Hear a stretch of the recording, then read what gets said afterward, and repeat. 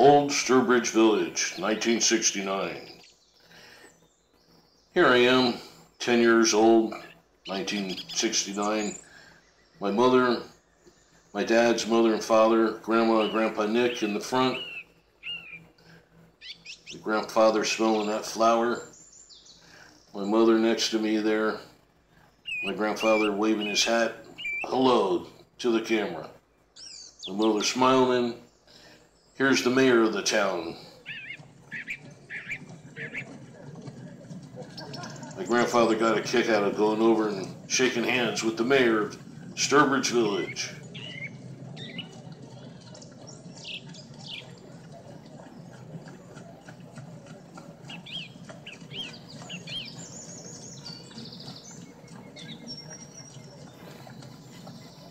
My mom, my dad, my grandmother, grandfather standing in the square. Beautiful autumn day, beautiful colors. We're enjoying ourselves, and all of a sudden this stagecoach comes by with horses, and my grandfather says, "Look, all the horses are coming." This woman, she stops and she says, "What do you mean all the horses are coming?" And then she takes off.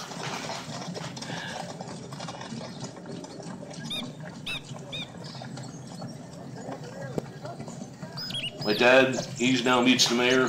They shake hands.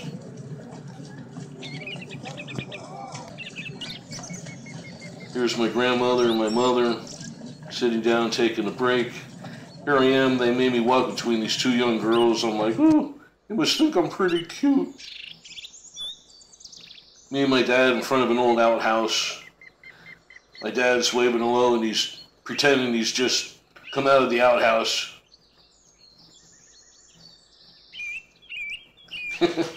He had a good sense of humor, my dad. So my mother, my grandfather, my grandmother sitting on the porch in front of the town hall building. There's my grandfather with his hat signal again.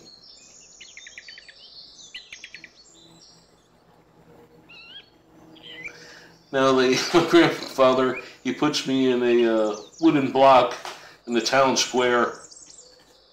Punishment thing, here he is. Smack me in the butt, messing up my hair a little bit. That's my public torture and embarrassment. All the rest of the kids in line getting ready to have that done to them.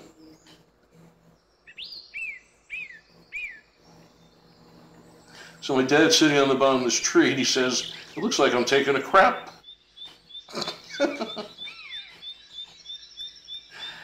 So the mayor's walking up the street, coming up in front of this old tavern here. This tavern's called Entertainment for Men and Horse. Maybe that's why that woman got mad when my grandfather said, "Look, here comes all the horses." Anyway, it was a beautiful autumn day in Old Sturbridge Village.